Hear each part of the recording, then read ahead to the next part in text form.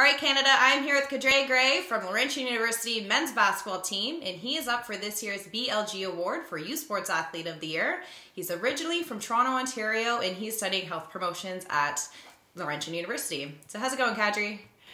Not too bad, just hanging out. Good. So you've had quite a successful couple years there at Laurentian. You won Rookie of the Year last year, and you were named Men's Basketball Player of the Year this year. So what does it mean to you to be nominated for the BLG Awards for Youth Sports Athlete of the Year after just 2 seasons? Wow. I think it means a whole lot. I think, first off, like for myself, I think this nomination is bigger than me.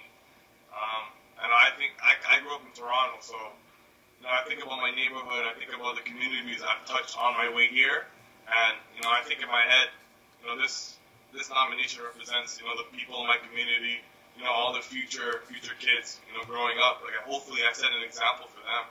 And I feel like, and I hope that kids can feel the same way I felt, like that they can step up and chase their dreams. Absolutely. I feel like. Sorry? Absolutely. Yeah. So. Yeah, that's just the gist of it, yeah. Awesome. And coming out of high school, you were also a strong track and field athlete and were recruited for both sports after competing at both provincial and national championships. So what did you enjoy most about being a dual athlete, and why did you ultimately decide to pursue basketball at the post-secondary level? Well, I think just being a dual athlete, I think it teaches you both spectrums of both sides. Doing track and field, I learned how to mentally prepare for just a solo event, so I had to rely on myself. And I think in that I learned a lot. But also on the basketball side of it, you rely on your teammates. Teamwork is the biggest thing. I developed leadership and all those skills. So I learned both sides of it, and now, being on a team setting, because I've ended up selecting basketball because it's my first love. And I think just all of that together it's prepared me mentally as a better athlete, but a better person too. And within all of that, I think I've just learned how to use everything that I've learned in my experiences to help my teammates become better.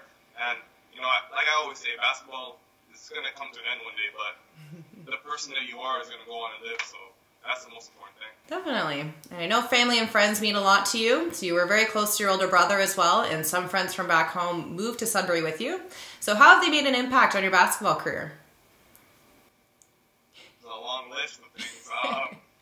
I think, to start off, like you said, my older brother, that's the first person I learned basketball from, and, playing in the backyard, and, not just him, but my family in general, like my mom, my dad, and my 2 sisters, they always motivated me to play basketball and, to push me no matter what the circumstance was. Whether I was doing good or if it was going bad, they pushed me to make sure that I did better. And then right outside of my family was my 3 closest friends, Nasir, Janusz, Chris. They knew me as a person, and that's what I think I like most about them, because outside of basketball, when that's all done, they know me. Yeah. And, you're appreciative of that. There's not many people like that in the world, But like you said, coming up to Sudbury, it's a funny story in itself. Tell it. Hedia and Josie. Josie I spent, I think now 6 years with playing basketball. Wow. So it's been quite a journey. And Hedia, she's just my rock. She knows me as a person, and she helps me whenever I need her to. And I think, that's just my person.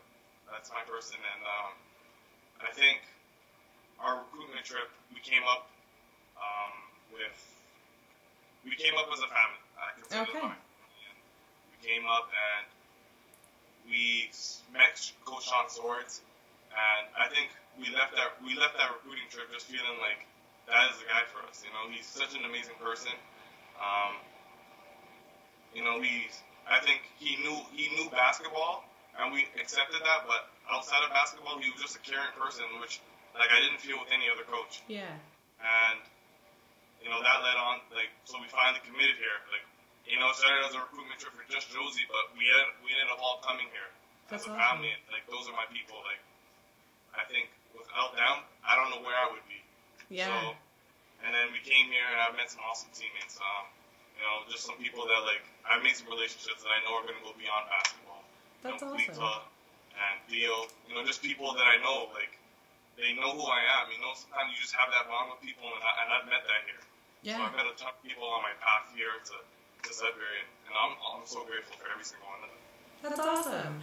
So as a member of Laurentian University's basketball team, you had the opportunity to give back to the city of Sudbury by visiting schools, talking about the importance of education as well as providing literacy programming. So why do you feel it's important to use your platform to preach the importance of education in today's youth?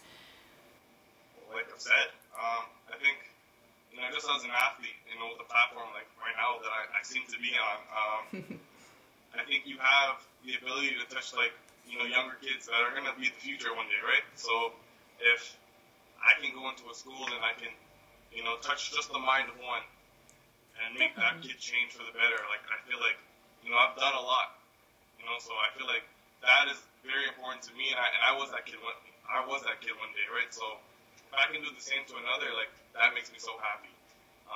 Us as Laurentian, we visit many schools, and, statistics show that, students struggle with literacy.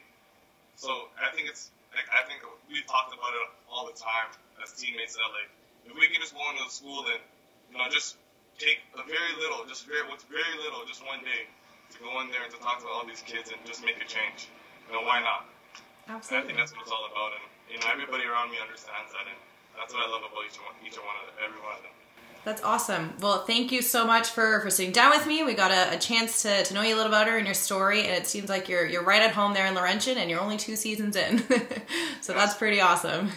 Thank you. You're welcome. Thanks so much, and all the best at the awards June 4th. Yes, thank you. You're welcome.